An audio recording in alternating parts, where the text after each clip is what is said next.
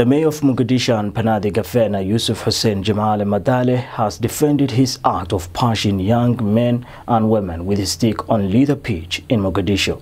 The mayor said that the young individuals were using drugs and participating in immoral conduct, and this incident has occurred amidst a growing drug abuse problem and the emergence of youth gangs in the city. Defending his act and distancing himself from any wrongdoing, Madale emphasized his responsibility to protect the morality of Mogadishu's youth. He said he has the obligation to safeguard the strong Somali culture and will not tolerate actions that undermine the dignity of their people as well as the good morals.